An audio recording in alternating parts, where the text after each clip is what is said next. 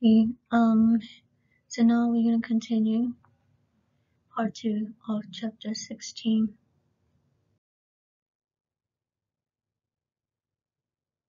So the first thing that we have to know is the principles of this optical metrology. It's nothing but you're using optics, okay, lights, to measure.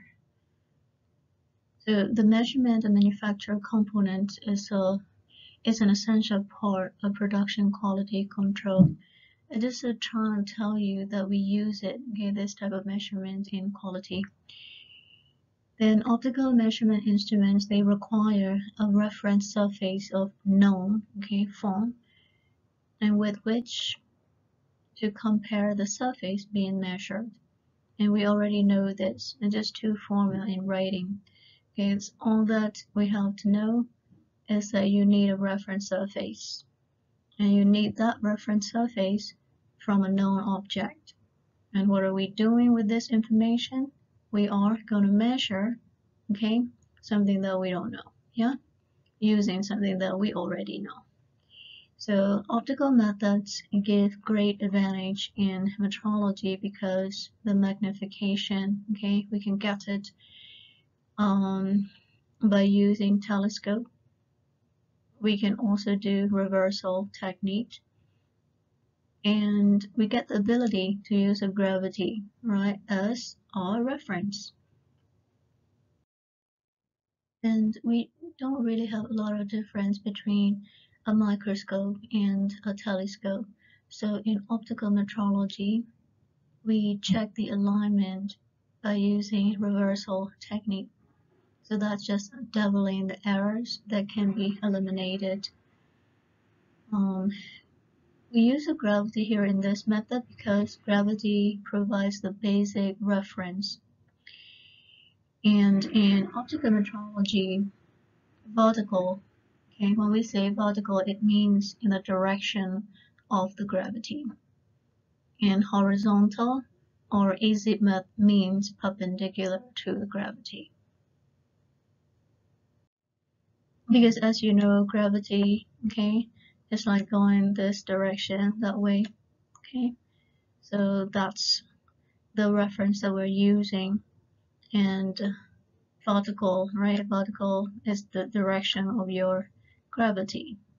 And then your horizontal or azimuthal is going to be perpendicular to that direction, okay?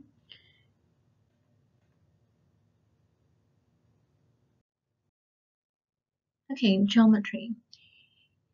So this method has more advantages than contact measurement, and the results when you look at it, okay, for the optical alignment, they're useful, unambiguous, and we can also repeat it, okay? Why? Because they follow the basic principles of metrology. So when you look at the alignment, a straight line, okay, is the shortest distance between 2 points. And that's just a mathematical expression of a straight line, and you have 2 points, okay, and we call it the shortest distance between the 2 points is a straight line. And any other point, okay, so any 2 point, doesn't matter which one you pick it up, okay, you can do this too, and if you get the shortest distance, then you're going to get a line. Okay, here drawing is not straight, it has to be straight. You can pick up another 2 line, and then you have a shortest distance, and that's going to be your line. So there can only be one line, okay, established by any 2 points. And there is no limit, okay, to its length, even if we say like by definition a straight line, okay, is the shortest distance. There really is no limit to that length established by 2 points. Now we're going to have a third point. So when you have that third point, you have 3 points, okay? So if they're on the same line, we call it collinear. So if any point is not on the line created by 2 other points, you can describe the relationship among the points in 3 ways, okay? So here this one is not on the same line the point B is out of A and C line, okay?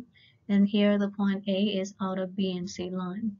And the distance is n. Here in this case, the distance is m. Here in this case, you see is out of AB line. Okay, the distance is L right here. Now C is on the AB line. At that time, we call that 3 points on the same line.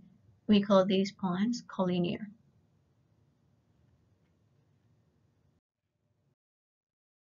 Okay, now we have 3 points. And here we also have lines, okay? And they have separate angles right there. So you must be able to recognize which line is the desired reference, okay? Whether you're going to use the horizontal one or the angle ones. So that also depends on what you're measuring. We also have to know which ones are the errors, okay? Errors are those that are not on the alignment or that are not along your reference line. Because you always have to compare it, okay, your measurement with the reference line. So any two of the 3 bearings here, okay, establish a desired axis. So the axis can cross any 2 of that. And the displacement of third bearing is going to cause the error. Yeah. So you have to know 1, the line. So that comes with 2 of the 3 points is going to be your line. And the error is going to be because of the displacement of the third, okay, point. Or here in this case, the third bearing. Yeah. So when you think about it, you're going to first choose 2 lines. 1 line with 2 points, so choose 2 points right there, okay? And that is going to be your desired axis. And if you have a third, okay, point, the third point can be right here, okay, it can be right there, it can also be on it, yeah? But then this displacement, okay, wherever that third point is going to be, and that displacement is your error, okay? So I'm going to write an E right there. So for this point, this little displacement is your error, okay? And here is your first initial 2 points. The connected line, okay, is your axis. So this is your axis, okay? So if you go back to this picture, you can see 1, 2, 3, yeah? So if I choose this 2, B and C, and that's going to be my axis, yeah? So therefore the point right here, the A, okay, the displacement, okay, of A from that line is going to be your bearing, your error, okay? Then the second one here, you're going to see this and that point. So that's going to be your axis. So in that case, okay, your C is off of that line. And the amount, okay, of that distance amount from the axis is your error. And if you're going to connect your A and then C, okay, we're going to do the same thing. So this and that. So make sure you track this little plus, okay, that's your point. So when you connect that, the displacement of B, okay, is going to be your error. Okay, so now we're coming into 3 points. So if you have 3 points, we're going to have 3 straight lines because you're using 2 points for 1 line, okay? So here, if I have A, B, and C, 3 points, I have the first line, AB, the second line, your AC, and the third line is your BC, okay? And also, if you have 3 points with 3 lines, you have a triangle. So that's what it's saying. In addition, they establish a triangle with 3 inside, okay, and 9 outside angles. So 3 inside is 1, and then 2, and then 3. Okay, 9 outside is because you have 1, 2, 3, okay, 4 angles right there, okay. And here the same thing, 5, 6, and then 7, 8, okay. So this example is not a good one. All you have to say is each point has 3 angles, okay? So therefore, you have 3 outside angles for each point, a total of 9. And then and 3 inside angles, okay, because each point you have 1 inside and 3 outside angles, so therefore you have 3 inside, okay, and 9 outside angles. So if you take a look at it, we can draw like that. So you have 1, 2, and then 3 points, and then you're gonna have a 3 lines, okay, across those points. Here is not very good. Anyway, you see the points. So then you have an inside angle. You have 1, 2, and then 3. Okay, I'm gonna change the color right there for you. And then the outside angle is 1 here, and then 2 right there, and then 3 right here, 4 right here, and 5, and then this is 6, and then that's 7. Okay, and this is 8, and then 9. Okay, so every time you have 1 point, 2 point, 3 point, you have 3 lines, okay? The first line, the second line, and then the third line. Inside angle, you have 1, 2, and then 3 inside angles right in there.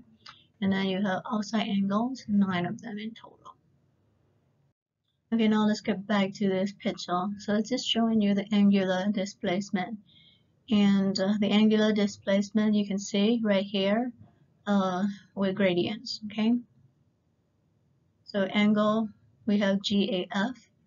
When we trace it, that's your G, and that's your A, and that's your F. So we're talking about this angle Q right there.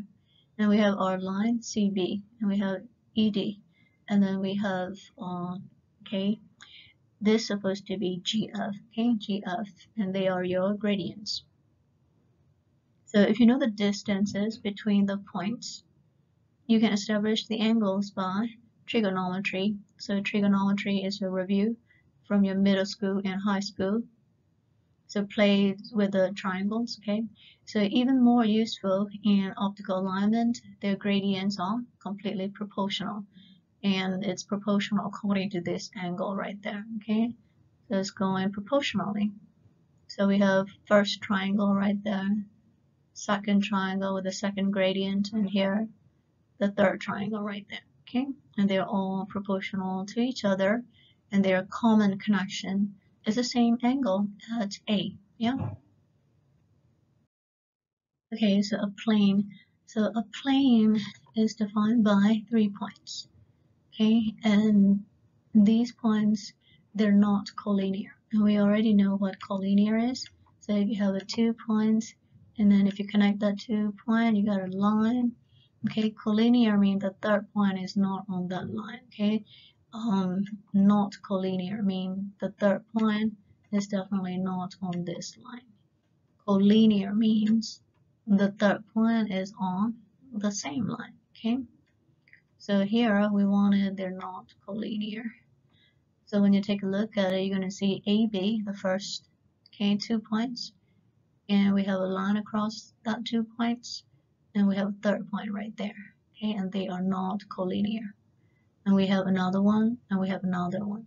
So if you imagine AB in the space, okay, you have, you can be able to, you know, position the third point anywhere, okay, 360-degree around. So you will have infinite, okay, number of planes by just adding, okay, the third point in any position around that line. But then we can only establish a single plane by using one line and a third point, okay? But we can have infinite number of planes around this line. Okay, now get into parallelism. Parallelism depends on the choice of planes, okay, which planes are you using. So two straight lines, they may be parallel, okay? So if you have two straight lines, they may be parallel in one plane, okay? If you put that on one single plane, they may be parallel, but they may not be parallel if they're on another plane, okay? So that also depends on the position. So when you take a look at this example right here, okay, whereas all of the horizontal edges of the part A, so this one, your horizontal edges are right here, okay, may appear to be parallel. So when you look at this, okay, and when you look at that, and when you look at this, And then when you look at these edges, and right here, they looks like they're parallel to each other. But when we do the closer inspection, okay, it may reveal that their parallelism, okay, depends on the choice of the plane. So if I take the side view, yeah, and you're gonna see the surfaces, they are parallel, yeah. And when you take a look at the top view, like looking this thing, okay, from the top direction and then looking it downward from here. So you see they're not, okay, non-parallel surface. You can be able to see it because there is an edge right here, yeah. So when you look at from the top, they may not be parallel. Then when you look at it here, you will see the two plane, okay, one is we look at it from the side, okay, and the other one is we look at it from the top, okay. So the plane right here, so you have to look, your eye got to be right here, okay, to look at it, look at this plane from the top, yeah. So for this plane, your eye got to be on this side, okay. So you're looking at this plane from the side. So at that time, you can see there's two lines right there are parallel. But if you take a look at it from the top, they may not be parallel. So it depends on the position of the plane. Okay, it also depends on the choice of your plane.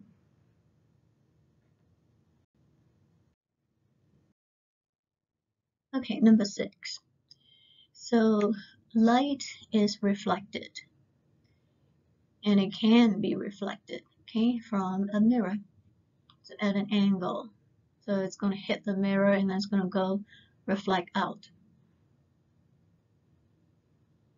So when they reflect out, okay, from the surface of the mirror, you're going to get the angle. So what we know is light is reflected from a mirror at an angle, okay? And we know the angle is twice the angle at which the mirror is set, okay, to the light source. So when they reflect, they go with 2p right there, yeah? So here the mirror is set right here at P angle, but when they reflect, they go with 2P. So incident light ray. So in this example, our light ray is right here, okay, this one L, so coming in, going to hit this mirror, okay. So your mirror right here is your AA, this is your mirror right there, okay. So your light ray L is going to be on the mirror AA, and it's going to reflect it, okay, as the ray M right there, yeah. But now this mirror position, okay, doesn't have the totally straight, okay, doesn't have a angle yet, but we're going to tilt it, yeah. So if the mirror is rotated then by an angle, so we rotated P right here to the position, okay. So now our mirror position is B. It's kind of like you're holding a mirror on your hand and then okay, directing that mirror towards the sun ray, same as that, yeah, and then you tilt it around. Anyway, so the reflected ray is now going to be N, okay, and at that time we're going to be seeing double the angle P.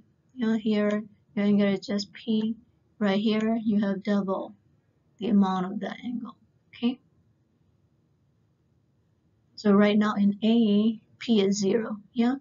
So therefore, it's going to just go back out, okay, with the same positional angle.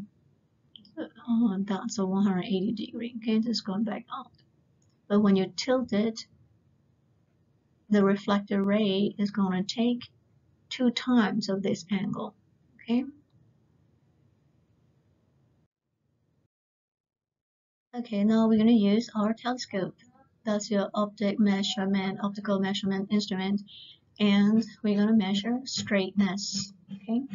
So the telescope alignment is like your rifle scope. So we all have a rifle, and then you will use a rifle scope, okay, going with 100 yards or 500 yards, 25 yards or 50 yards, so and so, okay? And we call that a sight. because it's the same thing. Okay, so telescope alignment is the same as your rifle scope alignment. So therefore, we use the same term, sight. So if you see the word sight in optical measurement, we're talking about the telescope alignment. So the objects are, they're similar for both instruments. So rifle scopes, they have erecting systems, okay? And we also have erecting system in telescope. So when you talk about telescope, don't think about a big, telescope in the lab to look at the planets or stars outside. We have a small telescope that we use for surveying, okay, survey here in the engineering, okay, industries. So don't think so big right now.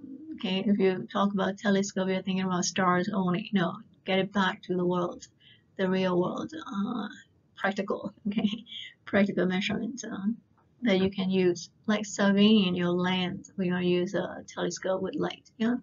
So in optical metrology, the object or point of aim is usually a scale, or we call it a target. Okay, so that's where you're aiming your telescope to measure. So now you learn two things. The very first one is your sight is your telescope alignment. Okay, we can erect our system. Yeah, they're not fixed. You can erect in any angle you want, and it's pretty similar to the rifle scope.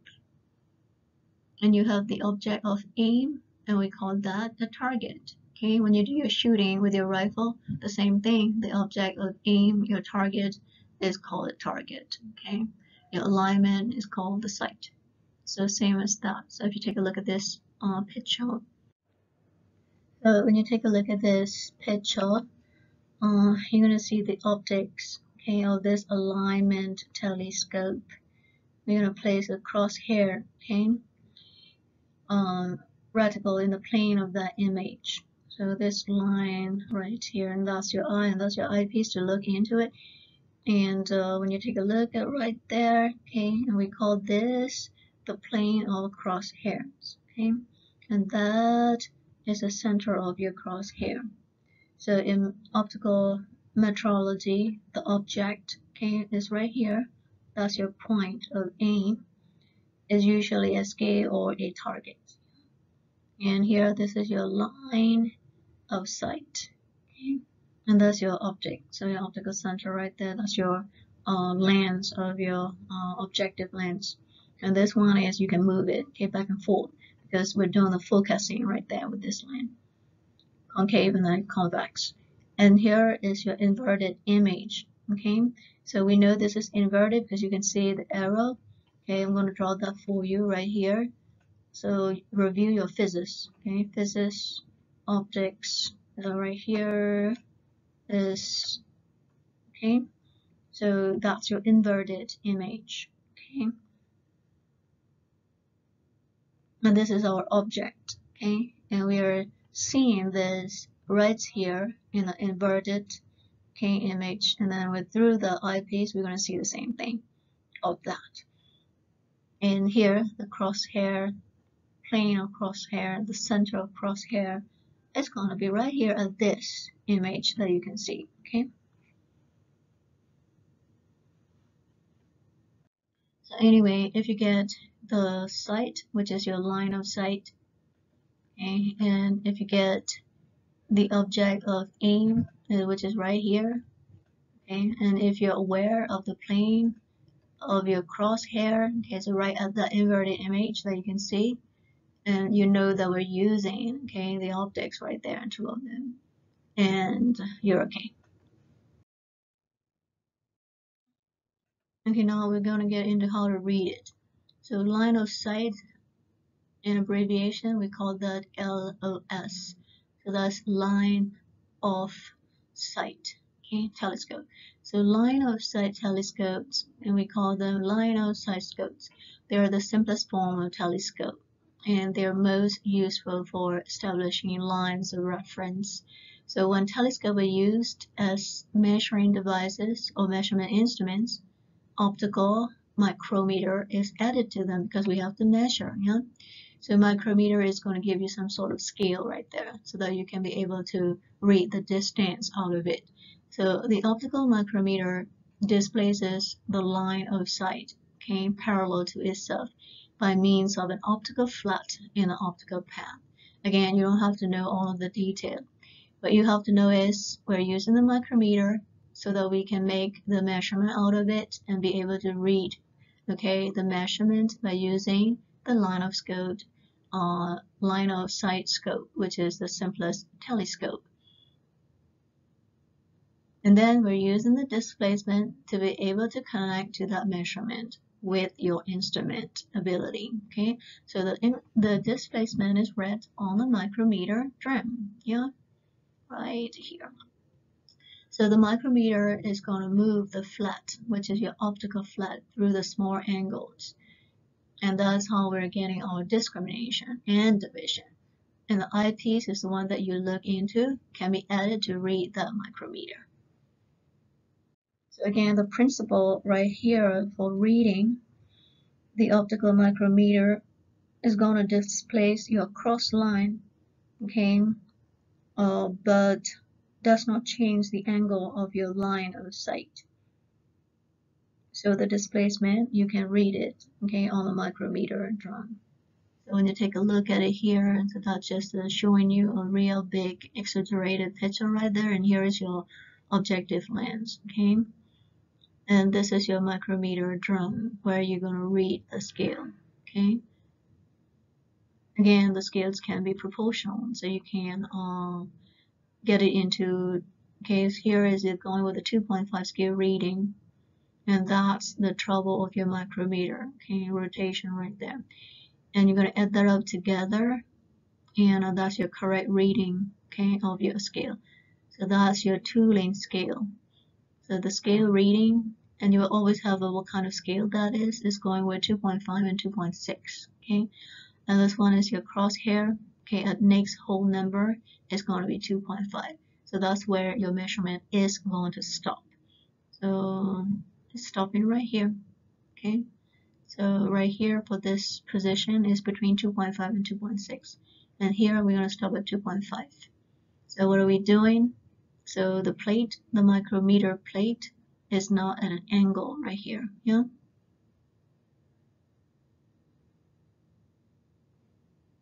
Because of this optical flat that the micrometer moves, okay, through a small angle.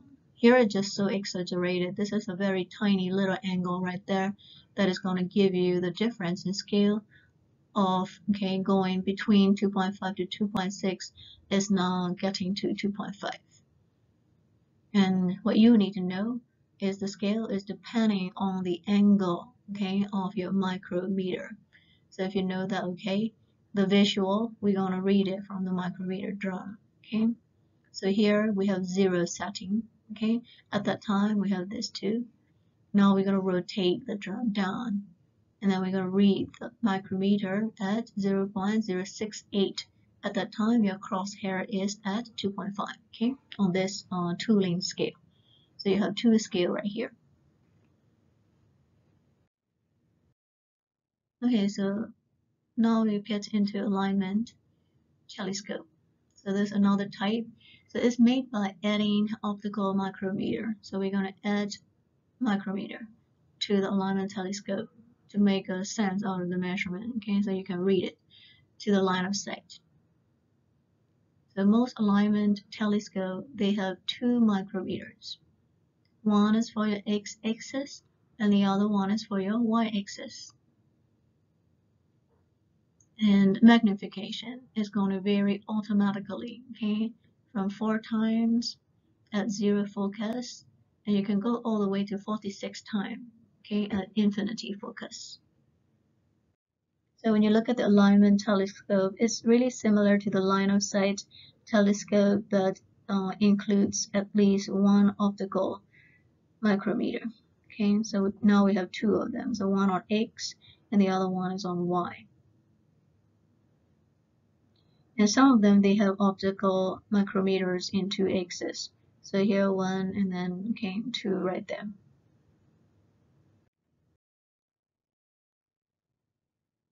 Okay, so to establish the most accurate line of sight, okay, possible in respect to the workpiece, we add 2 spheres. Okay, that's the reason why we're using 2 in this telescope. So line of sight passes through the center of each sphere. So we have the first one and the second one, and here this is your straight line. Okay, you can imagine there are 2 points, and if you connect the 2 points, you're going to get a shortest distance possible for that line. Yeah. So, and you can be able to change that, okay, length of this line in anywhere you want. So any distance you want to. So it's pretty convenient. So you have 2 spheres, and we have a line of sight passes through the center of each sphere.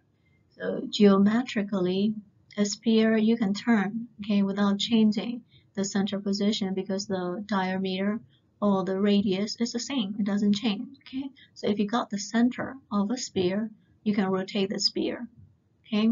But the radius doesn't change. So therefore, the distance from here all the way to here can never be disturbed, even though you're turning around the 2 spheres, okay?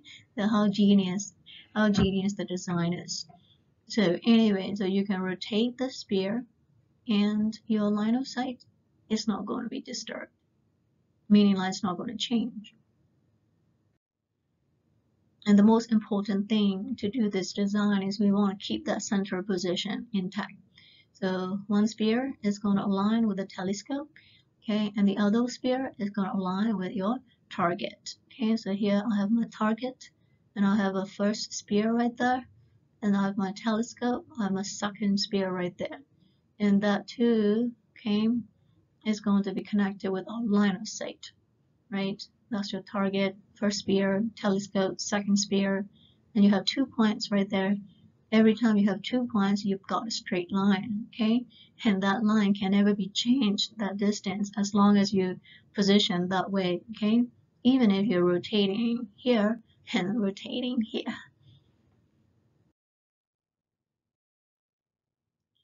Okay, mounting. So the mounting provides a constant datum. We need a datum point, so from which the measurement, okay, is taken. So the socket for the sphere, okay, is known as the mounting cup. So that's your mounting cup right there, flange cup or cup mount, whatever you want to say. You can just say mounting is fine too, doesn't really matter. And the telescope, we're going to mount it, okay, on that base.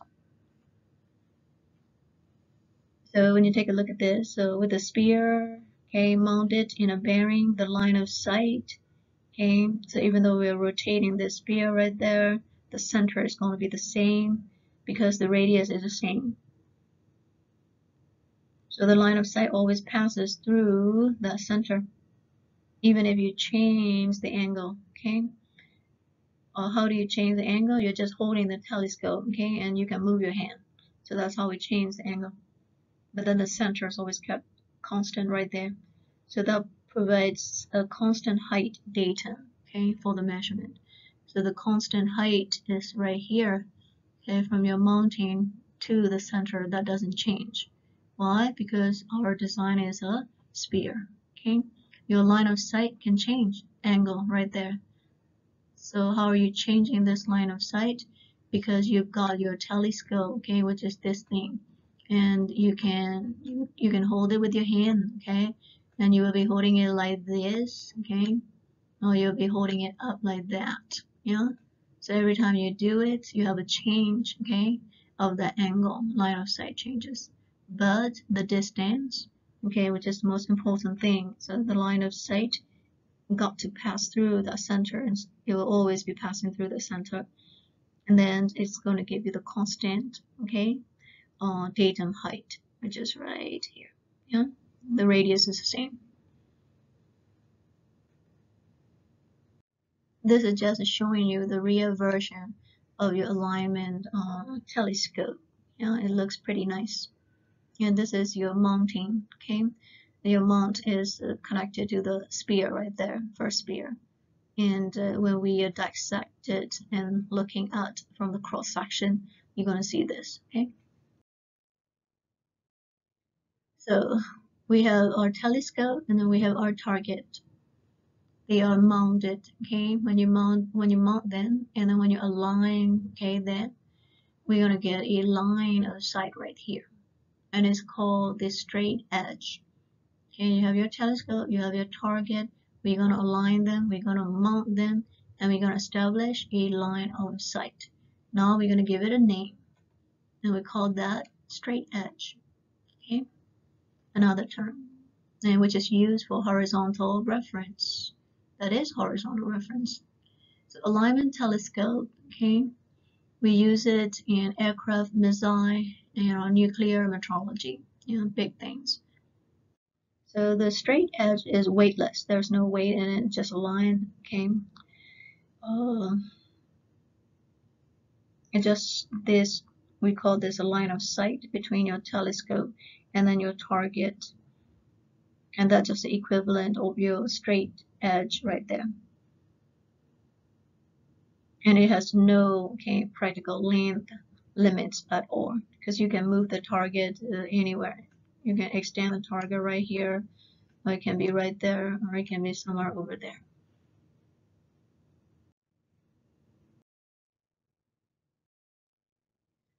Okay, now we will get into limitations. So every instrument, they have their own limitations. Okay, none of the instruments are perfect.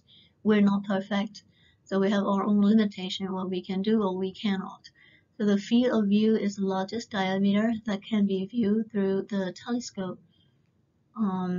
So as the distance from the telescope increases, the field of view increases. Okay. So just trying to tell you, now you have your telescope, okay?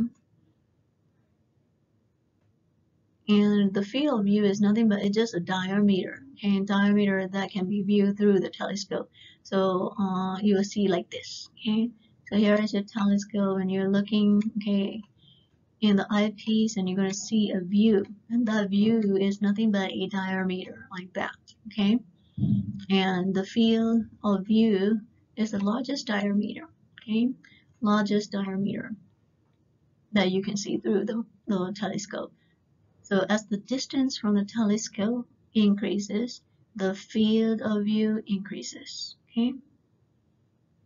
Why? Because you want to see it, yeah?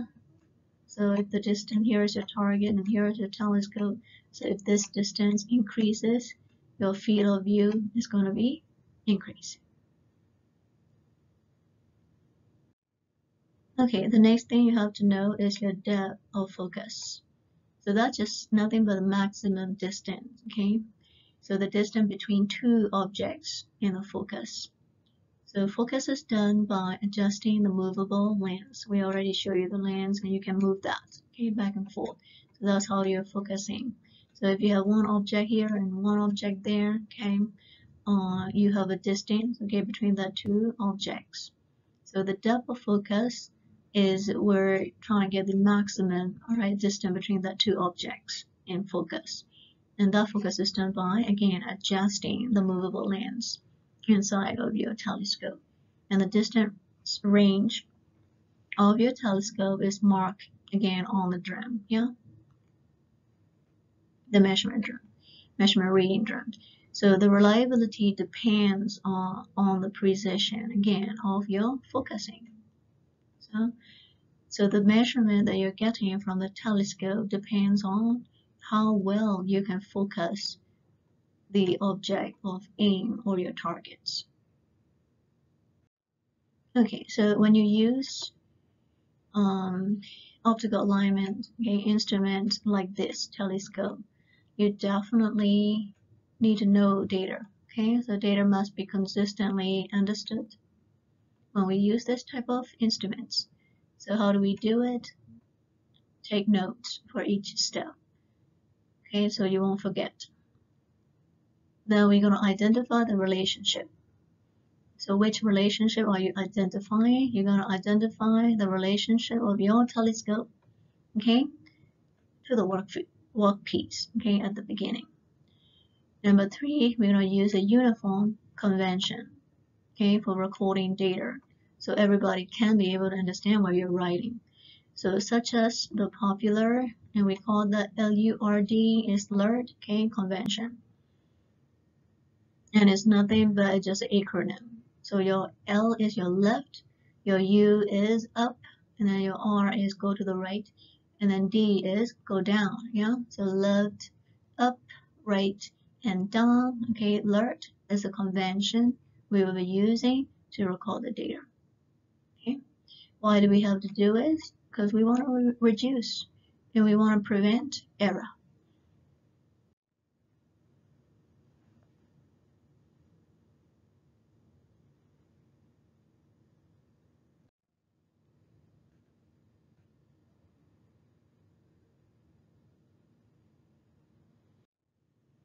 So make sure you get that, okay?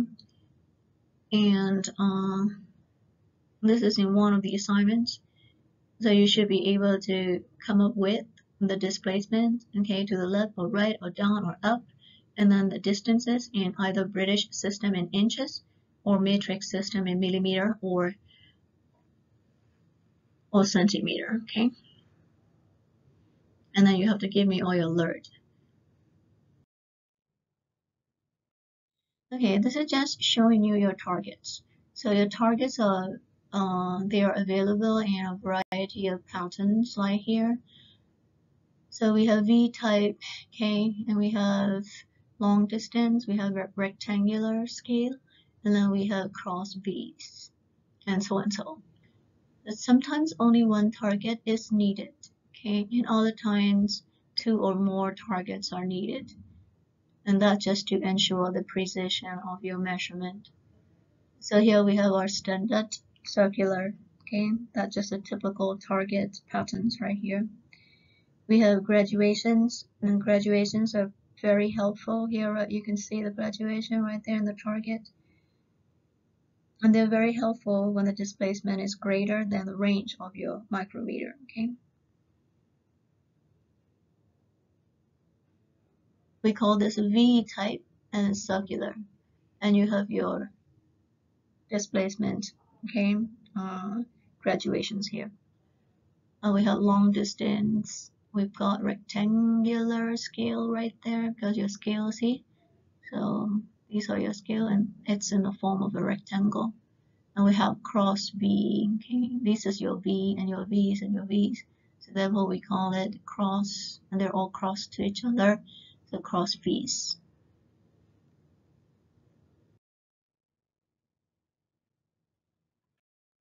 Okay, so for a standard circular target, the reading is to the center of your annular ring. So that's your ring right there. So here in this case, the displacement, they write it right here, okay? That's 0.6 inches from the center of the target. So what's trying to tell you is just showing you a standard circular target, okay, from the previous slide, and trying to tell you how to read it, okay? So the reading in the target of like this, the standard target, is going to the center, okay, of your annular ring.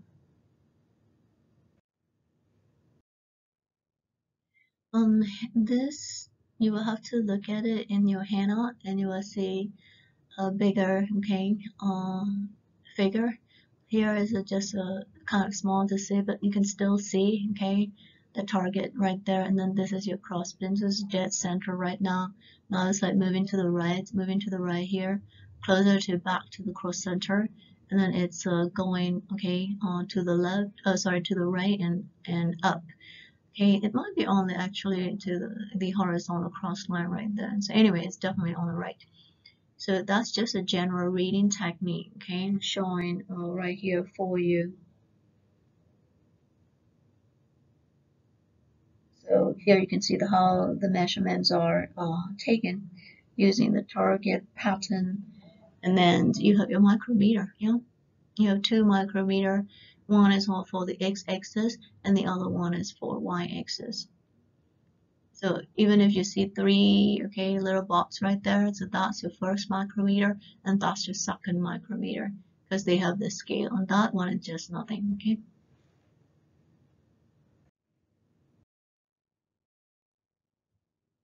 And so here you can have your alignment telescope, and this is in real life. Okay, this is your telescope right there, and this is your base and your mount right there, your first sphere right there. Okay, your micrometers are attached right there for you to your reading. Okay, and this is your eyepiece, and that's your eye. Okay, and here from this point, go all the way down to the target is your line of sight. Okay, so we want a really straight line, so therefore we don't touch with our hand. So we use with our hand going moving up and down, up and down. So we definitely attach the telescope, okay, to the mount, and the mount is completely secure to a stabilized, okay, pole right here in this case. Okay, now we're gonna draw the diagram of what we do, and the line is used, okay, to reveal any displacement, okay, from the line of sight. So when you look at it, we don't want this line of sight to be going up and down, up and down. Okay, we don't want to. That's what we're saying. We don't want any kind of displacement from the line of sight. We want perfectly straight. Okay, in order for that to happen, we use support, we use clamp, we use everything to stabilize. Okay, this line of sight. Okay, and we don't touch with by hands in order to again minimize the displacement. Okay, from the line of sight. So this is just a typical application of your alignment telescope. So the line of sight has been established along the center of rotation. Overlay the spindle. So you right here is your line of sight. Okay. And the intermediate target attached to the compound, okay, allows the path of the compound travel to be compared with the axis of your target spindle. So here, this is your target, intermediate, and that's your collimator target. And here is your cylinder, okay, and that's another sphere right there, and that's your compound lathe right here, and that's another mount. This is your telescope stand, okay, and this is our alignment telescope, and we put it in a bracket so we can stabilize this line of sight. The intermediate target is nothing but, okay, we're just trying to make the path, okay, correct the path, so you can travel to be compared with the axis, okay, to the target spindle. So here you can see that, yeah. So that's the line of sight right here, and that's our intermediate target, and that this is our target, okay. Okay, vertical displacement. So we don't want the displacement, we want a minimum displacement, okay, because vertical displacement, there are error. So vertical displacement can be directly read along the line of sight. So here, this is our long, okay, line of sight, LOS, okay. So that got to be in equal heights, okay. So errors are nothing but any kind of deviation or displacement. So if the displacement is happening vertically, we call it vertical displacement, okay, and you will have error, okay. That's the reason why we use the stand and the mount and the clamp and everything to stabilize the system, okay, measurement system right here. So what you're seeing is like, so in addition to the measurement of deviation, okay, from the straightness by means of one or more intermediate targets, sometimes we put here an intermediate target right here, okay, to make the LOS as straight as possible. So sometimes we use the datum target, okay, directly to measure the vertical displacements.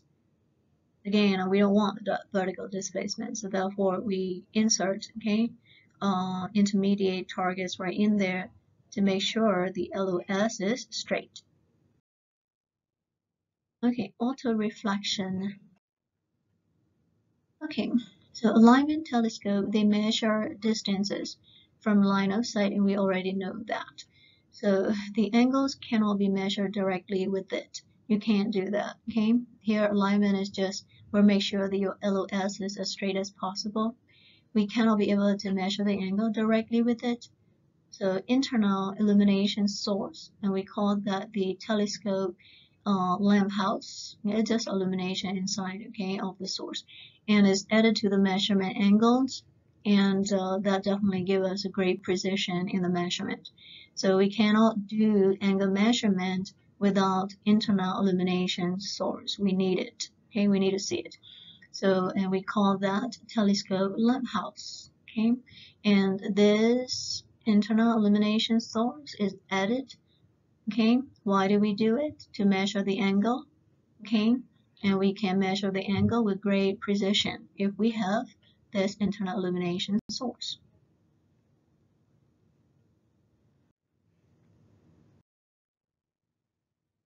Okay. Okay, so let's take a look at where we're gonna put this lamp house. So your lamp house is inside of your telescope, okay? And then we're gonna put it inside. So here you can see this is your lens, then that's your condenser lens, and we're gonna put it, okay, right here. So this is your mirror right there, okay. It's just trying to increase the illumination so you can be able to see the angles, you know, because they're very small. So this lamp house has a target on its cover glass, okay. This is your cover glass right there, okay, and that's your target, okay. And auto reflection is used, automatically reflecting auto reflection, okay, is used when angles are measured with this illumination. So what you truly need to know is, in order for us to be able to measure angle by using telescope, okay, we're gonna need a lamp house, yeah. So what we're doing here is we use this internal illuminator, which is your lamp, to illuminate the cross lines, okay, of your reticle, and these are then projected with this line of sight, yeah. So if you pay attention to your diagram, you have your lamp right there, your mirror there, okay, and that's going to use the light coming out from that lamp through this condenser lens. Okay, we have to condense so you get more light. So you can see, okay, if you pay attention to the picture, you don't really have to memorize anything. Okay, here is your light, here's a condenser lens. If we want to know what is this thing doing, you just take a look at the picture, okay? So here your lights are going spreading around. What we're doing is we're condensing. So see how it's going, okay? This is diverging. So now we're converging, like trapping the rays, okay? Converge to this mirror, yeah? So when we have the lights, we're gonna use it right here to our reticle. Reticle is not where your cross lines are, okay? And then we're gonna control the line of sight, okay? In order for us, so there's another mirror here. So that's just a cover glass target right there. And we have another concave mirror right there, okay? So you can be able to get, so that's just behind the mirror, okay? It's just a plain, we don't have physically behind, it's just a reflection of that what we're trying to say, okay?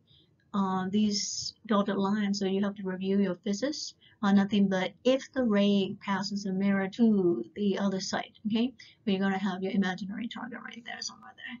But then now your target is actually right here, yeah, in the real world. Okay, now we will really get into auto reflection. So that is the image automatically again reflected towards the telescope, okay, back from the mirror. So when projected image of your cross line is interrupted with a mirror. So we're going to interrupt by using the mirror.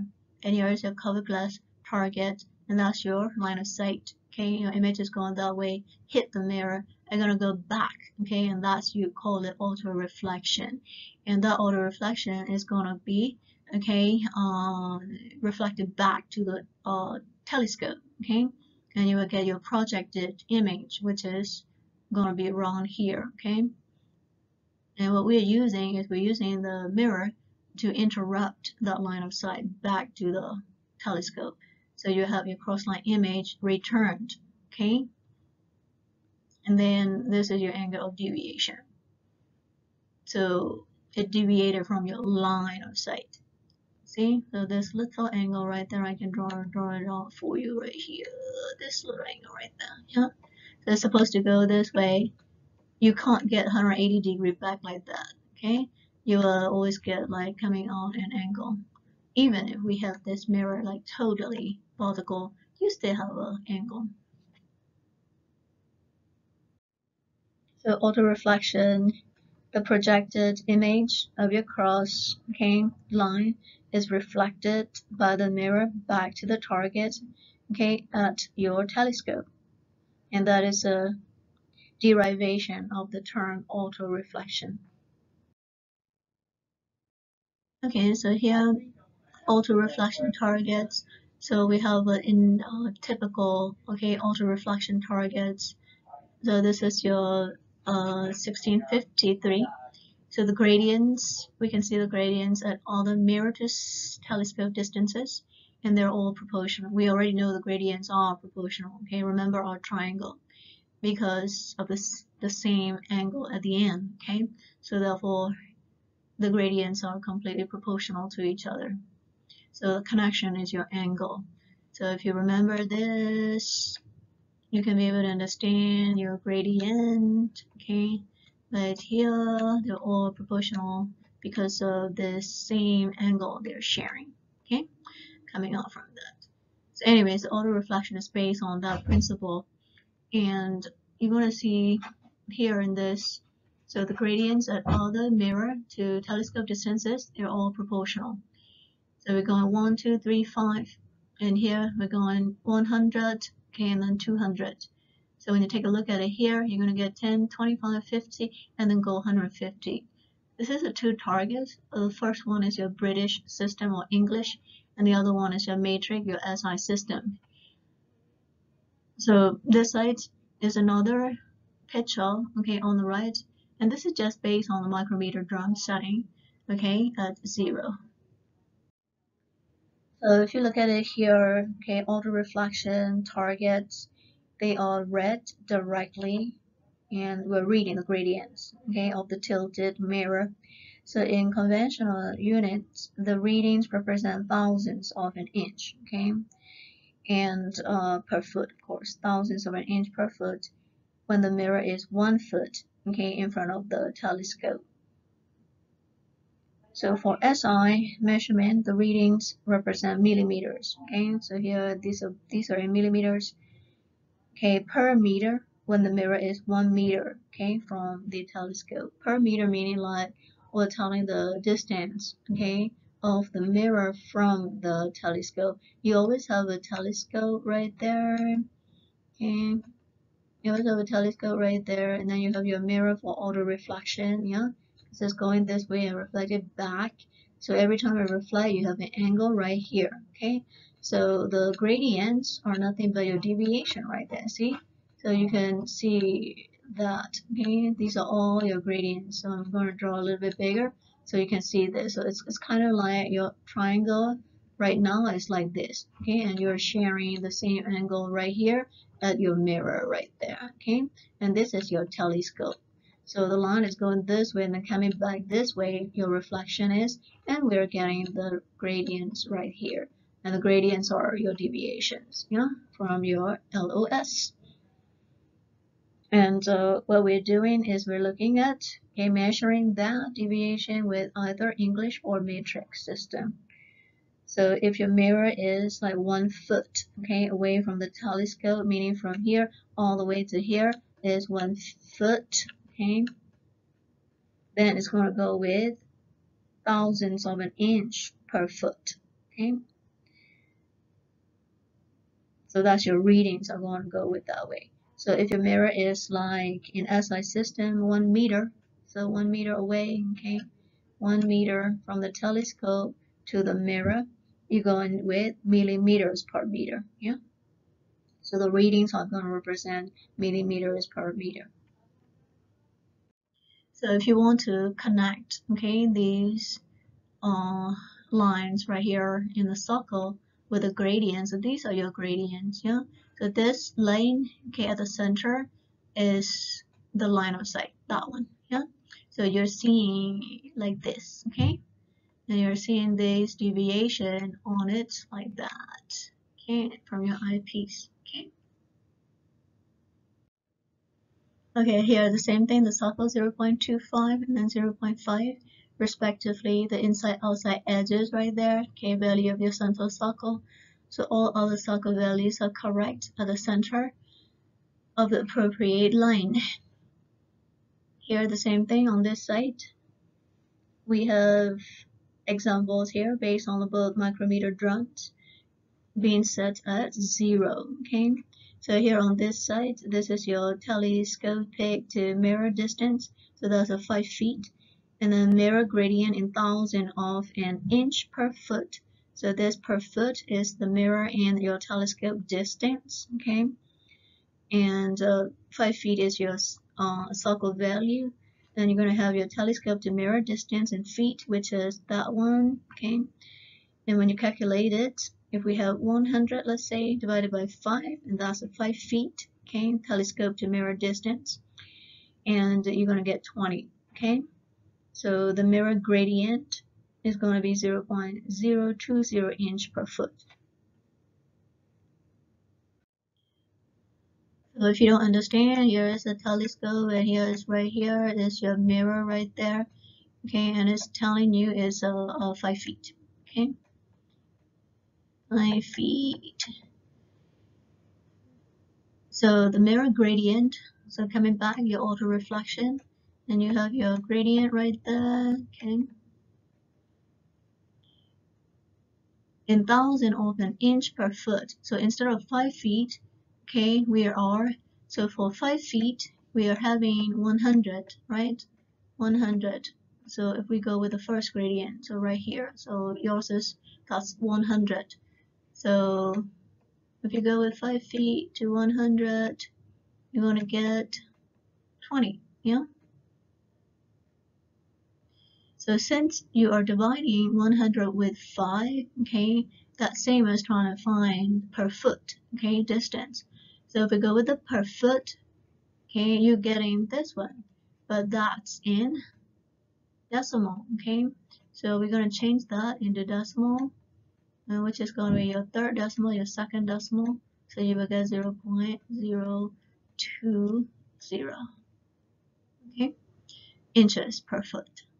Why? Because you have 5 feet for 100, so therefore one foot is going to be 20. And when you change it into decimal, because all of our measurements are going with the micro, so we will get 0.020. So we will not be asking you, okay, in details of calculation. You won't be getting it by now. You won't. So what you have to know and understand is know that we're looking at the gradients, okay? We're using auto reflection, using a mirror to reflect the rays back to the telescope, and that's where we get all of our edges, okay, in our micrometer drum setting, okay? And this is all you have to know for now. Okay, so now we're going to use our micrometers. So when you use the micrometers, you have to be careful with this following, okay, checklist. So first, you have to have the readings. The second, if the cross line cuts the target circle, okay, there is your cross line right there, that's your target. So if they cut the target circle before rotation, you have to subtract the adjusted reading, okay. You have to subtract the adjusted reading after the cross line and circle or tangent, okay. So if the cross line is outside of the circle before rotation, you must add the adjusted reading. Again, we'll not be asking in details how to calculate it. It's a little bit difficult for you. So you can just read, okay, this, and if you know what you should be careful, that should be okay for now. This is just trying to show you, okay, so when you look at it, you see your target there, and this is your cross line right here, okay. We can see our gradients right there from our auto reflection, and we have a 2 micrometer. So now when you pay attention to that micrometer, you can see right there, okay, so both of your micrometer drums okay, they are set at 0. Okay, right here, little one right there, 0. And this is where we're telling you how to subtract. Okay, the second one, you must subtract adjusted reading after the cross line. So what we're trying to do right here is your cross line is cutting the target circle, and that's happening before the rotation. Okay, so when you take a look at it here, you can see the drone, okay, is used to set to 50. So right here, you can see that's a 30, and then that's your 40. Okay. So before rotation, it was set to 50, and the reading is right now 32. So on this drum, you're going to see it's used to set to 100 circle. Okay. Now the reading is 30. And here it's just trying to show you that subtraction. Okay, so you have your mirror is 10 feet away from your telescope, so we're going to divide and do the same thing. So the adjustment is right here, 100 minus 15 in this example. And now we're going to calculate the same thing. So you will get 8.5. So that is 8.5 is okay, going 3 decimal. So therefore we're going to count it from the back. So you get 0.0085. Yeah.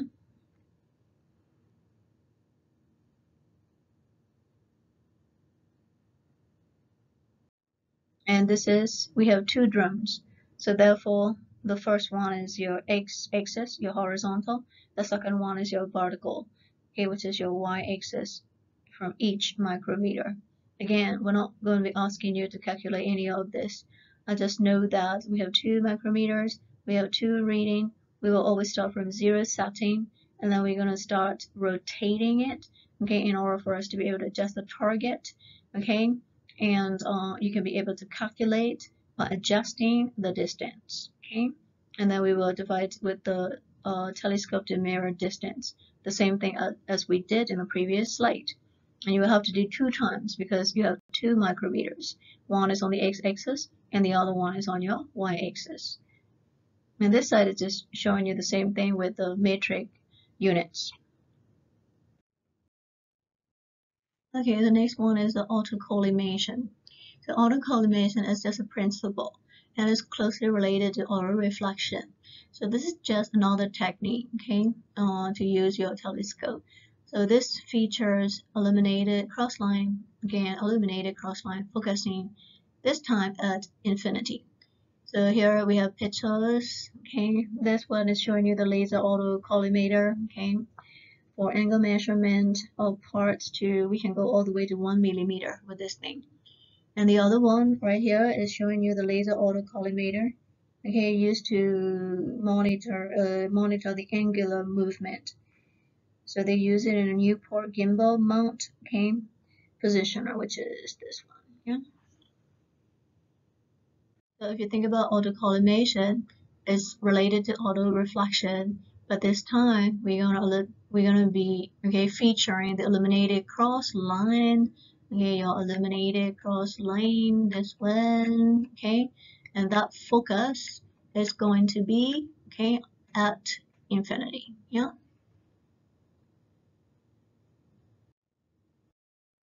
Okay, since we're focusing the infinity, we have to do some sort of projection. So our telescope came with a cross-line illumination. So we have illumination cross-line. We can use that as a projector.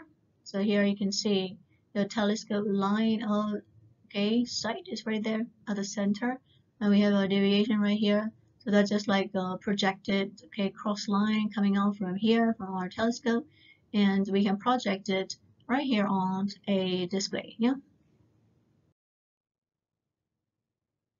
Okay, let's attempt to measure the infinity. So infinity in optics is different from infinity in the mathematics. So they're all different infinity, theoretically, of course. So in optical metrology, infinity, is going to designate the distance, from which rays, reaching the observer are parallel or collimated. So the alignment collimator, you can see it here in this picture. So it consists of an objective lens. Okay, so we have objective lens right there, and it is positioned in front of a reticle. So thus reticle is nothing but your tilt target, which is this one, okay? So it is focused at infinity. By doing this little two thing, we can be able to focus at infinity. So it also has a second target, okay? So that's your alignment target. So that's right here, alignment target. And it is on the objective, okay, lens. So a standard illuminator, we can see it here because it's difficult to show. So that standard illuminator is going to illuminate this reticle, okay? So that's how we can be able to focus the infinity.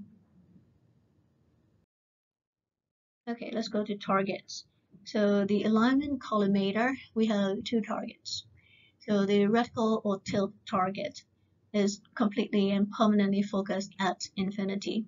And the other one is a target on the object lens, okay, objective lens, and the one at the end in the previous picture, or is cover glass. So the alignment target, okay, you can see it right here in this picture. So the tilt target is right here.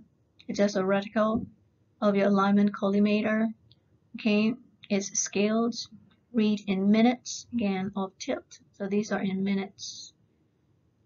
And then the alignment target, okay, is a dispersion target. So that's your alignment target. And this pattern is telling you is a dispersion. So it's on the cover glass of your collimator. So when you reflect what you have seen in the previous slide, you're going to see like this, okay, and your alignment target is, okay, right here, and that's on the cover glass of your objective lens right here, yeah. So here, what you have to understand is an alignment collimator.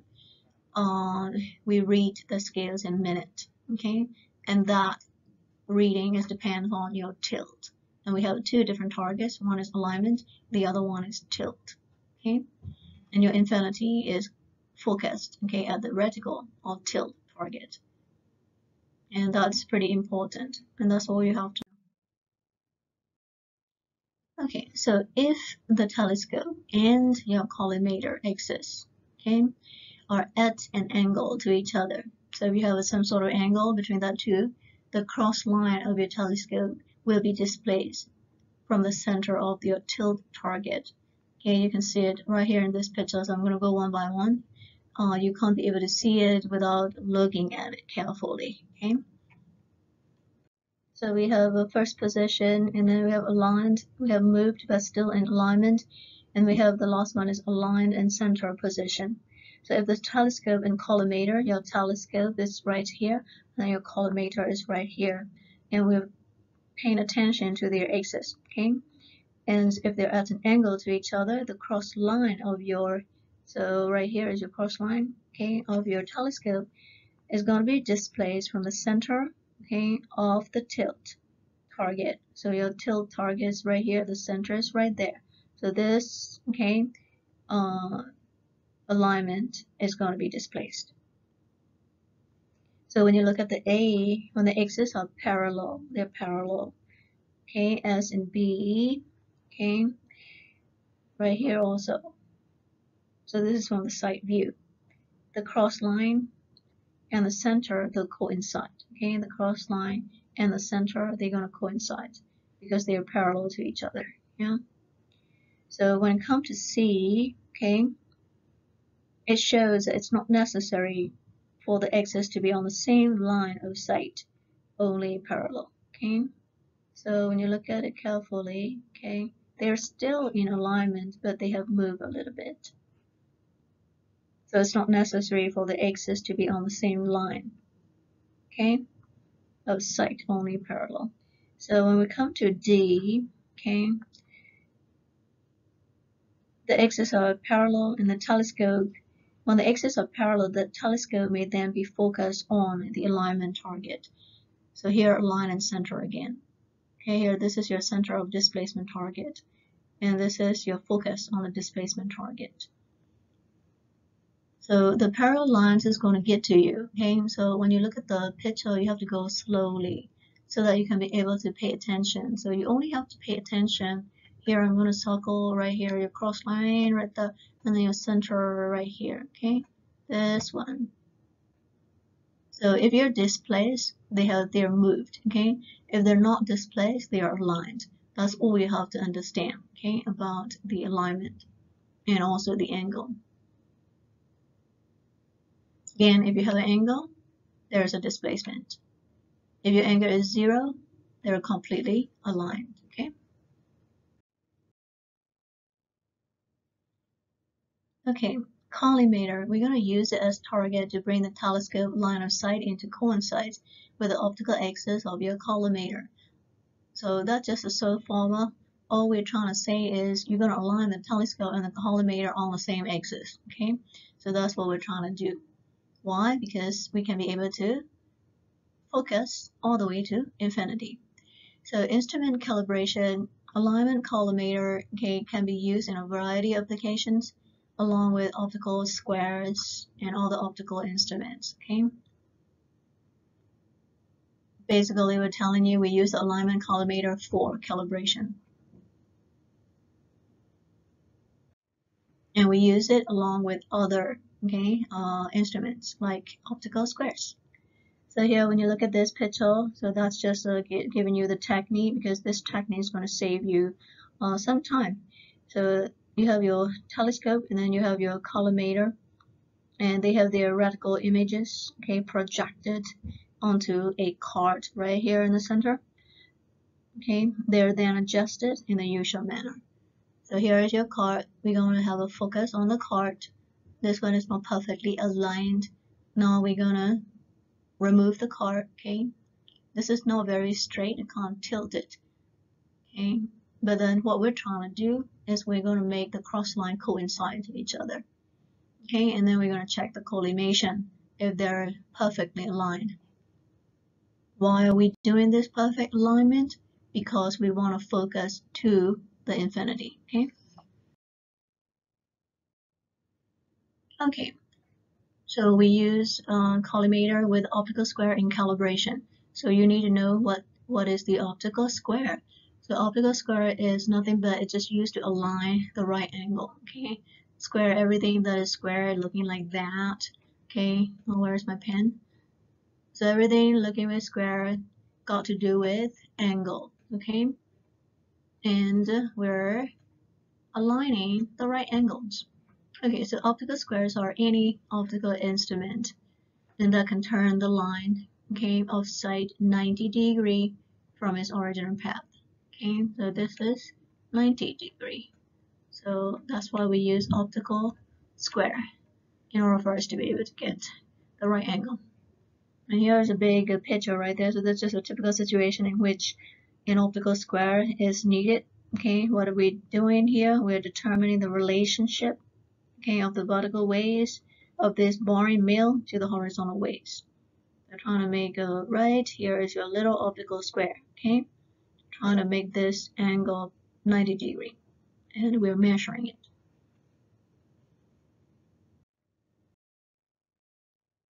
Okay, so if a mirror is set at 45 degree, a beam of light can be diverted 90 degree, but any errors in the mirror mounting or your parallelism of the base to the incident ray will be doubled in that reflected ray, so you have to be careful.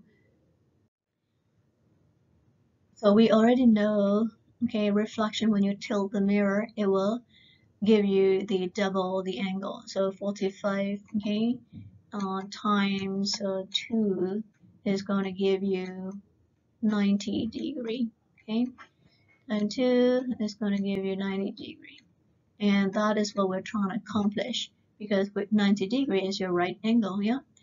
So optical square is going to do that for you. So if the mirror is set at 45, so when you look at it, here is your mirror, okay? And that's your mounting error right here. That's your base error right there. So your errors are always there as long as you use your instrument system of some kind.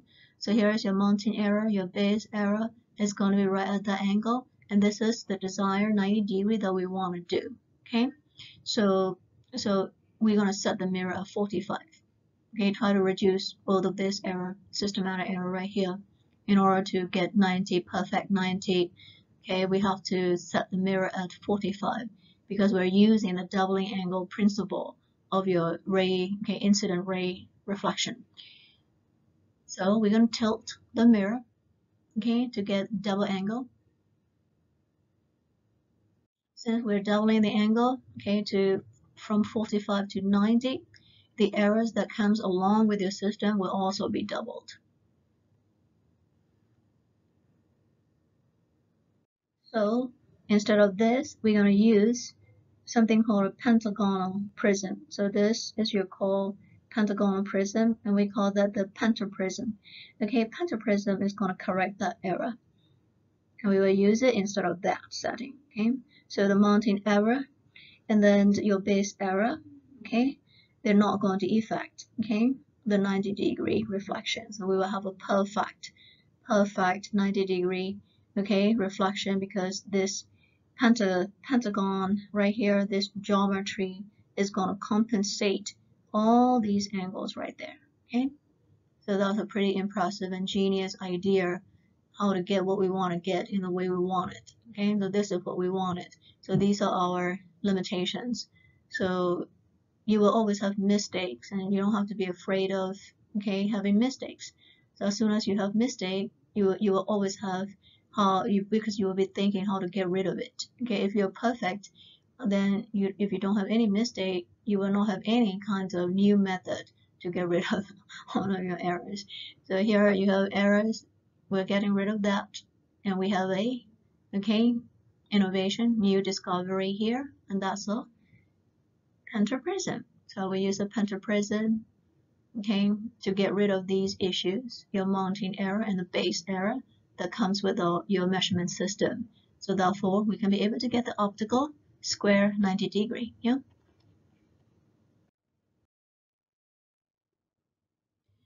Okay, so if a pentaprism, we also call that a pentagonal prism. In a previous picture, okay, is used, a right angle deviation can no longer be disturbed. Okay, we will have a perfect 90-degree, and we won't be having any kind of deviation due to any of our system errors.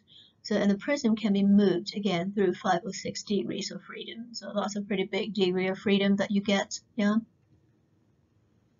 So when you take a look at it here, the pentaprism may be considered as two mirrors, and they are at, okay, 45-degree.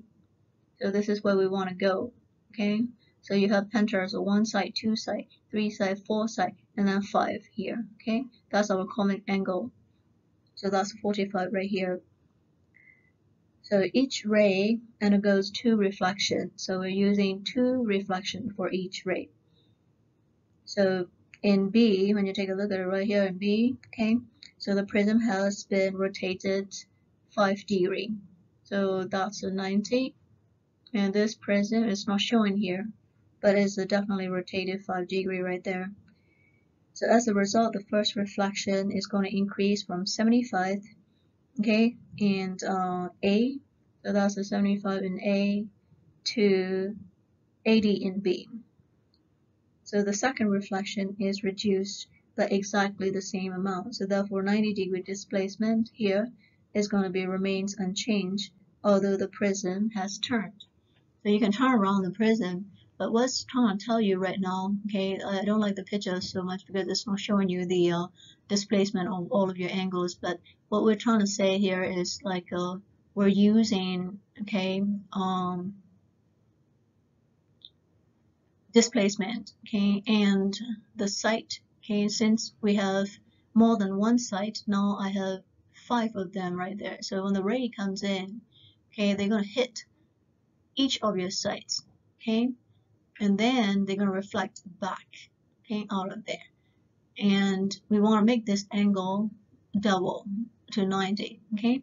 So what you have to know right now is using the pentagon means like we're increasing the site of reflection, okay. So here you have 5 sides instead of just 1, okay. So right here you have our regular mirror, has only 1 side. Pentagon, we have 5 sides. So when you go inside of your pentagon, so internal sites right there, we're using 2 of that internal sites, okay, and 2 reflection right in there, yeah. So by doing that, you can be able to keep, okay, this angle at 90-degree. So the picture is really, really small, okay? So when you look at this angle right there, that's your angle little a. So that, okay, is rotated 5 degree. Okay, so 5 degree is given you right here with this little dot right there. That's actually they're writing the degree right there, okay? So that's your a here, and this is after the rotation of 5 degree. So what it's trying to tell you, using the two mirrors right there, okay, two of them right there, two of the size of your 5 pentagons. So every time it hit the first reflection, it's going to increase the angle. The second, okay, reflection is going to reduce the angle. So therefore, they compensate to each other.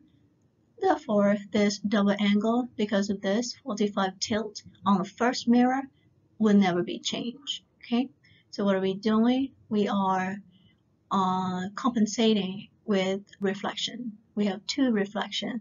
The first one is going to increase the angle. The second one is going to decrease the angle. Whatever amount they're going to increase. Okay, so if they increase here 10 degree, the second reflection is going to reduce. Okay, 10. So therefore, the increase plus 10 minus 10 will give you the same angle here. So if you move like 15 degree minus 15 degree here, second bounce, okay, you'll get the same angle. So that's what we're trying to do here in this settings. Okay, movement in only 1 degree of freedom affects the 90-degree angle. But in pentaprism, okay, we have 6 degree of freedoms. But if you have only 1 degree of freedom, it's going to affect your 90-degree, okay, angle because your movement is limited. Okay, so this picture is a little bit difficult for you to be able to see because it's 3D. So the emerging beam from a pentaprism is only at 90 degree, okay, to the entering beam when both beams are in a plane perpendicular to the imaginary vertex of your prism. So what we're trying to say is this, okay, so here the first plane you can see right there, that's your plane of line of sight because the line of sight is on that plane, okay? Line of sight has 2 points, your telescope and then your target somewhere around here. And then if you connect and you have another point outside, you can be able to form a plane with that 3 points. Okay, so that's what your plane looks like, and this is just an imaginary right there. So this line got to be always 90 degree to maintain, okay, that line of sight.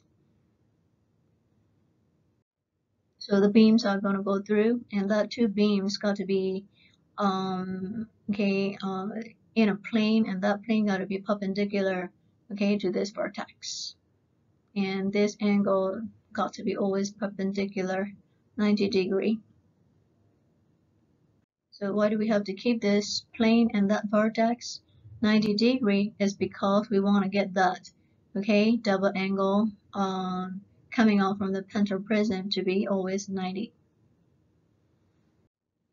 And if this angle is going to be deviated from 90, you won't be getting, okay, you won't be getting the angle coming out from your pentaprism at 90 degree at all. Okay, so to get 90 degree emerging beam, you have your line of sight plane and the vertex at 90 degree. Okay, attached optical squares. Optical squares, you can attach it, okay, to the telescope. So here you can see the opening in the sight, right, of the sphere. So your sphere, so right here, okay, of the optical square attachment projects a line of sight at a right angle to the line of sight of your telescope. So here is your sphere, okay, and on the side of that sphere, you're going to see the optical square, okay. Right now you can't really see anyway, so you gotta know that it's at the sphere, okay. So what we're trying to do is we are making the right angle again, okay, to the line of sight. So the right angle beam, that's just a ray, okay, it's a telescope-based setup, a zero offset optical square, and that exists through the hole in the sight okay, in the side of that sphere. So now we're gonna draw this sphere into this diagram so we can be able to see where your pentaprism is, okay, to make that 90-degree line. So a telescope-based setup is nothing but the one that is producing your right angle beam, and it's a zero offset optical square. Okay, and that beam exists through the hole in the side of your sphere. So here, when you look at it in this picture, the offset optical square has two spheres. Okay, one, right now, one moment. The schematic shows, okay, right here, the diagram is showing the zero offset optical square. So we can see inside, and here is our pentaprism. So both the vertical and then the horizontal line of your sight pass through the center of that sphere. So thus there can be rotation about either axis without lateral movement of either axis, okay? So we have our first reflection, the first mirror right there, second reflection, the second mirror right there, okay? And then come out. So here, the angles are being compensated. The increase plus is right there, minus is right here. They compensate each other. So therefore, the beam that come out, okay, by hitting the pentaprism will always be 90-degree, yeah? So right here, you can see right there. So that's perfectly 90-degree with your line of sight, okay? Pretty easy to see from the side view. So anyway, so that's happening right here in there, yeah? And we're attaching this part right here at that little sphere on the side of it, okay? That's where your optical square is going to be attached in order to correct this beam. Why do we have to do it? Because our telescope design is like that, okay? You don't want this beam to hit here. You don't want this beam to, okay, reflect back to, you know, out to the target. So because the target is right here, so you don't want it bounce all the way back, and you don't want it to hit like zigzag inside of your telescope, okay? We want a precision beam, and that precision beam is going to be going this way, yeah? And we want it to go all the way down like that. So optics is nothing but we're playing with the mirror, yeah? And we have many different types of mirror. You have your convex, your concave, your plane mirror. Okay, we have different kinds of concave and convex. And they can all do reflection, okay? And we're playing with that. Why? Because light is like a line, yeah? You can form a line, you can intensify the light. So therefore, we're using the mirror to do all of that. So giving out a path for the light. So if you let the light go, it will go anywhere it can go, yeah? But you can trap it in a system and then let it go in the way we want the light to go to intensify it, okay? And also form the clear path. So that's what we're trying to do in this instrument. So we can use it to measure things. Okay, now we have a double sphere, another optical square. And we also call this instrument offset optical square. Okay, and it can be used in either manner. So it may be used as a zero offset optical square or extended so that the right angle line of sight avoids the obstruction. Again, we don't want any kind of obstruction. So here, when you take a look at it here, I have, instead of one sphere, I have two. So the offset optical square has two spheres now. So they're about 4 inches apart. Okay, also depends on the manufacturers, as some people make it smaller and some of them are bigger spheres. So it may be used as a zero offset optical square or extended. But the final goal again, okay, the final goal of doing these spheres is to make sure that the right angle line of sight avoids the obstruction. So it should go that way, reflect first reflection, second reflection, and then going down, and we're going to keep the right angle right here. Okay, so your right angle is right here, 90 degree, perfect.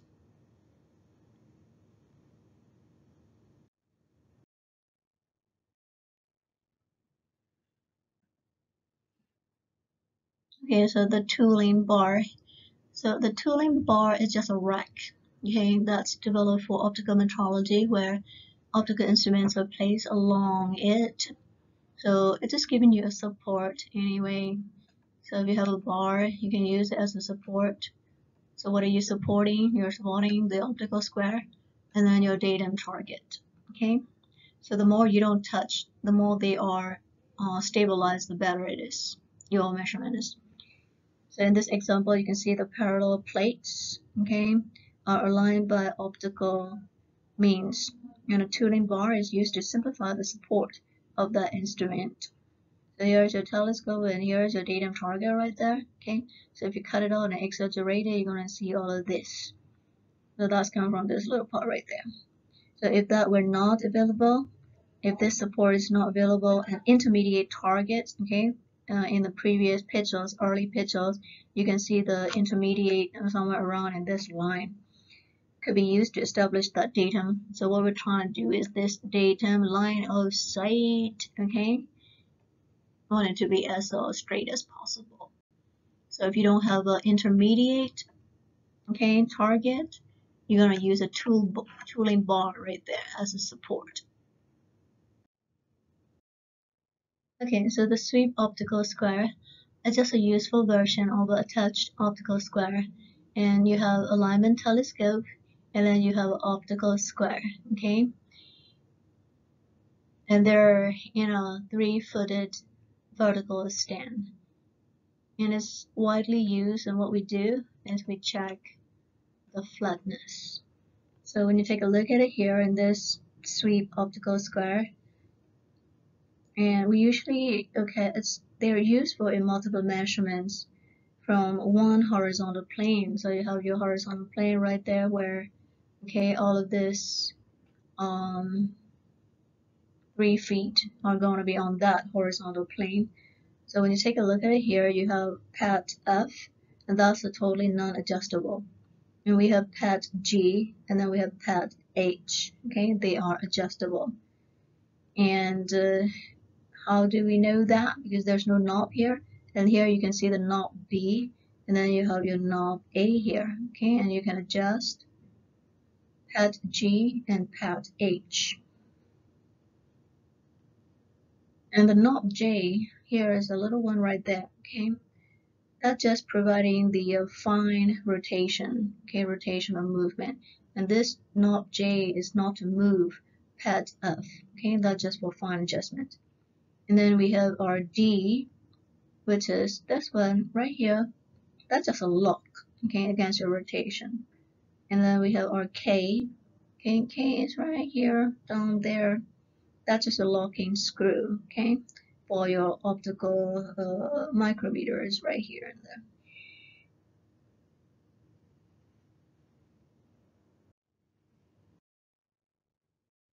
So this sweep optical square, it requires 3 datum targets. Why do we need 3 datum targets? Because we have to establish a reference plane, okay? Because the measurements are going from this reference plane. So therefore we need 3 datum targets. So this sweep optical square target has a series of parallel lines. And these lines are inclined to this cross line. The widths vary, so that the most convenient way, you will have to select it, okay? So the widest, okay, for the most distance. So that's how we select the width. And the setting is made to equalize the lengths of the cross line or the areas. Okay, so now you can see this. So when you take a look at it here, This is your cross line, okay? And this is your left, okay? Your left, your up, and then down, and then your right, okay? So you can see so much right here, so we'll go to the next diagram. So the datum targets are set up in line, all right, with the feet again of the instrument. So like here. So when you take a look at this picture, okay, you're gonna see the sweep optical square right here rests on the surface, okay, and we are testing that surface because we're checking the flatness of that, okay. So targets resting on that surface are used to establish, again, the reference. So here, when you take a look at it here, you have your reference plane set up through the targets. Okay, so that's your reference plane. Your targets are on this surface, and this surface is under test. So when you take a look at this big picture right here, so you can see the bars on the targets lie, okay, across the cross line, lie along the cross line. So here I have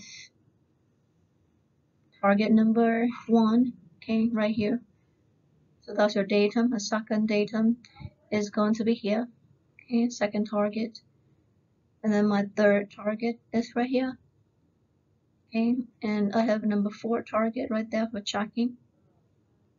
So we call it sweep because you're sweeping, okay. So the direction of sweep is going to go from here all the way, blah, blah, blah, to here. So here is my X, my Y, okay. And this is the bottom of your 3 feet right there, okay, from your sweep optical square feet. Now we can see that on the surface. So it's kind of like your view. So you're viewing from the bottom like that, okay? And then flip it so you can see this plane underneath of your optical square right here.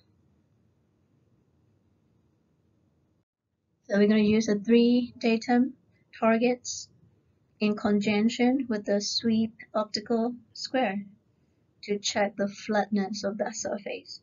So after they're set to establish the reference plane like this, okay, we're going to add that 4th target. And we will use it for vertical measurements, okay, any place in that plane. So first, for the horizontal measurement for the surface flatness, you're going to need 3 datum, okay. First, before we put the datum references, we have to set up the reference plane right there, okay. We put 1, 2, 3, so that's a 1, 2, 3 right there, and set up that plane, okay. And this is just showing you the sweep direction right there, going from target 1, target 2, and then target 3. Once you have done that, you can get into the horizontal. After you finish the horizontal, you're going to get into vertical, okay. So your vertical measurement, you're going to add the full datum, okay. Anyway, so that's how we measure the flatness. Okay, so application. For application, we can see 3 datum targets are used. Again, along with your sweep optical square. So after they are set to establish the reference plane, we're going to put the full target, okay, and get your vertical measurement. And then the technique for application, we're going to use it, okay. So the role of your sweep optical square, we're going to use it in a workpiece, okay, especially in a large marine engine bed plate. So this is a diagram for your marine engine bed plate, okay. So that's where you put here. If you look at it carefully, you're going to see the datum number 1, number 2 right there, and then number 3 right here, okay. And again, we're looking at the plane from the bottom. So see, this is your instrument, okay, foot number 1, 2, and 3 right there, okay. And those are your adjustable foot, okay. And we have only one fixed foot, okay, the one that doesn't have any kind of adjustment.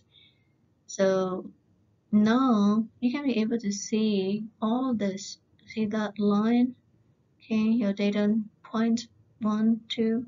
So your sweep direction is going from here, go all the way to 2, and then all the way to 3. Okay.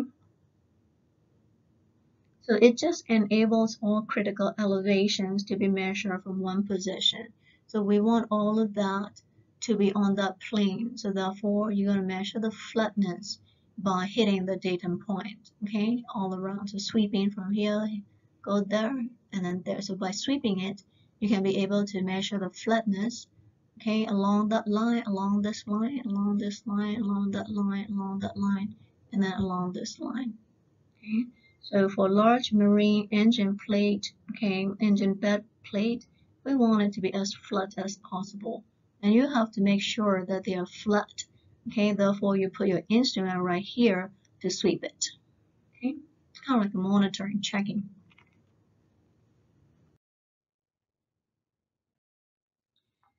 All right, the next one is your scan prism.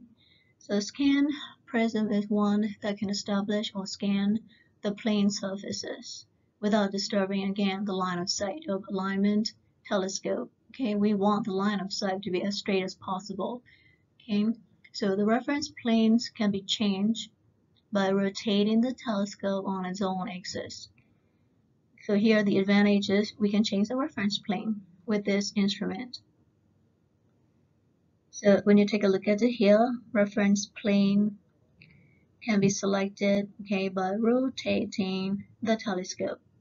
So for scan prism, we can rotate our telescope, so that's an advantage. So we're going to rotate blah blah blah, okay, and we're going to choose the reference plane. So in this example, the vertical plane, okay, so we're establishing the vertical plane like this, okay, so like that. Then if you go from this side, you're going to get another vertical plane like this, okay? And then you can also get another vertical plane like that. So anyway, you're turning around 360 degrees by rotating the telescope, okay? So again, scan prism is good. Why? Because you can scan the plane surfaces, yeah? And we're not disturbing our important line of sight for alignment at all. Why? We can rotate the telescope. Okay, so again, scan prism, you can rotate the telescope, so therefore you can be able to scan the plane surfaces. That's all you have to know. Okay, so the detached optical squares, it's just an optical square, okay, but then you have adjustable table, so it requires a series of adjustments, and what we're trying to do is to ensure the alignment, because alignment is pretty important in optical instruments because you have to direct your light, okay, so we can use the light to measure. So here you can see the optical square in your adjustable table. So the adjustments allow it to be aligned, okay, with both your datum line of sight and then your workpiece. So one alignment is most critical. Why? Because the vertex, remember the vertex and the prism? So the vertex of that prism got to be perpendicular to the plane of your datum line of sight. And it also got to be the right angle, okay, with the line of sight. So fortunately, so these adjustments can be expedited, okay, optically, we can do it.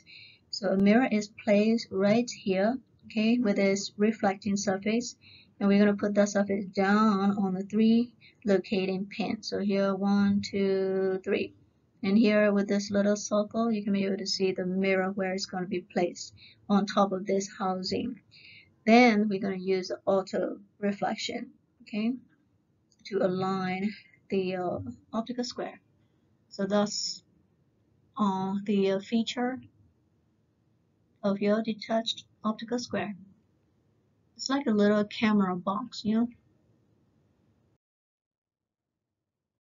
Okay, so the side level plumpness is nothing but we have our horizontal and then the vertical plane references, okay, and we establish these planes or references by using gravity.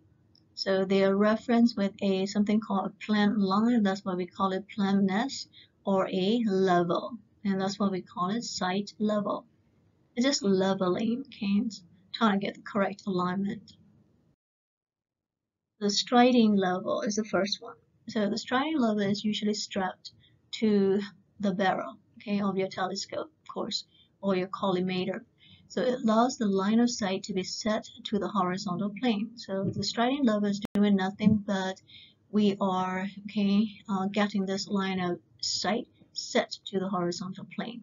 So when you take a look at this picture, it's a little bit complicated, so you gotta go slow when you're looking at the complicated picture. So the striding level is strapped to the barrel. So when you look at this here, you're gonna see in this picture, we're gonna mount, okay, with the holding strap right there on the micro alignment telescope, okay, with the spherical adapter. So that's where we're gonna put it.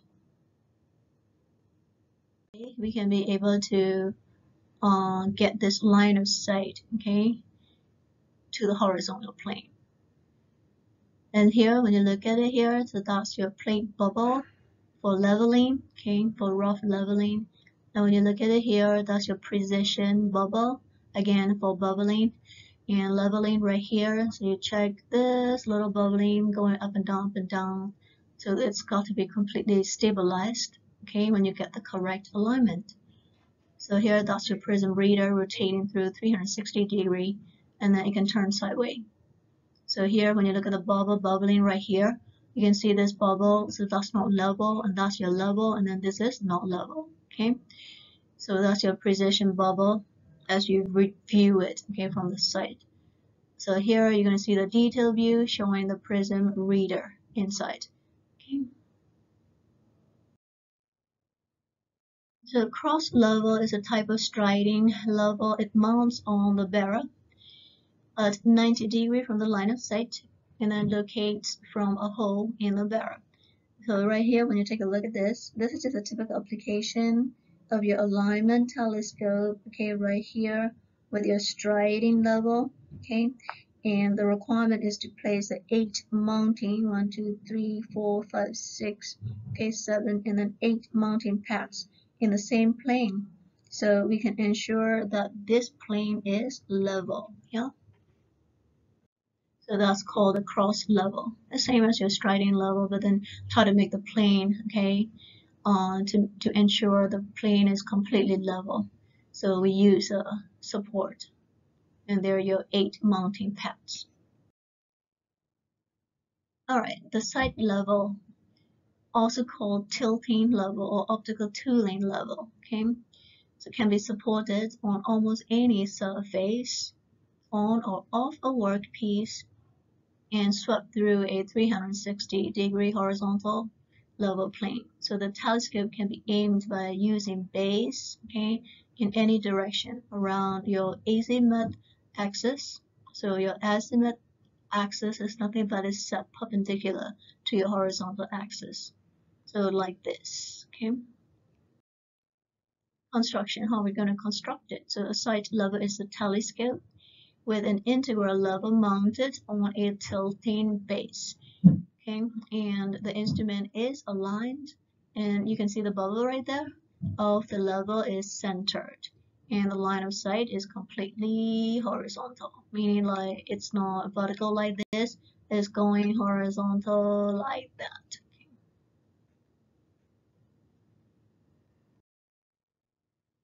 For leveling screw, just showing you though where the screws are. So the sight level has 4 adjusting screws, so that's where, okay, you're doing your adjustment, and you'll be using the screws to adjust. So with 4, each axis can be adjusted independently, your X, Y, and Z. Scale. So getting into the scales, when you look at the sight level scale, okay, you have a bifilar scale, and you can be able to use it at 4 distances. And the target is the center of the space between pairs of your lines. So in British, we're going to go with 0.100 inch between the divisions. And for SR, we're going to use millimeters, going with 2 millimeters. So the example, Americans, we use a British scale. So therefore here it's going with your feet, okay?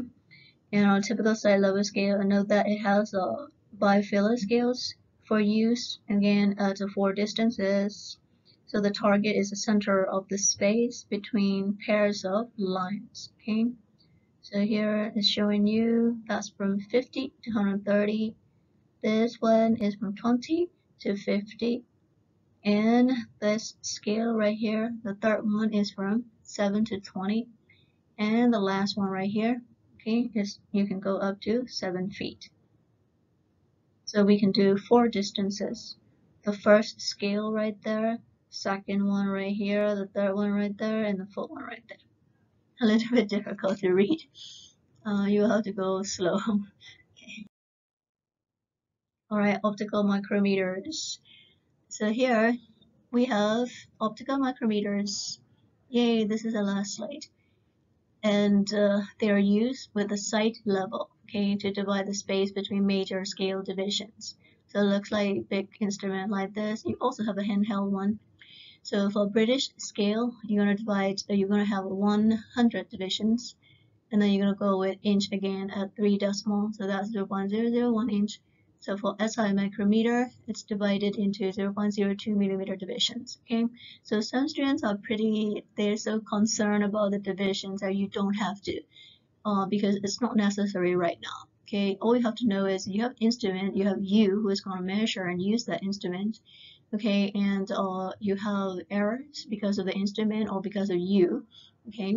And then you're making a measurement, and when you make a measurement, you will be using a unit, okay, following a standard, and usually SI or British. In America, most of them use the British systems, still using them. Okay, if you go international, you'll be using SI system.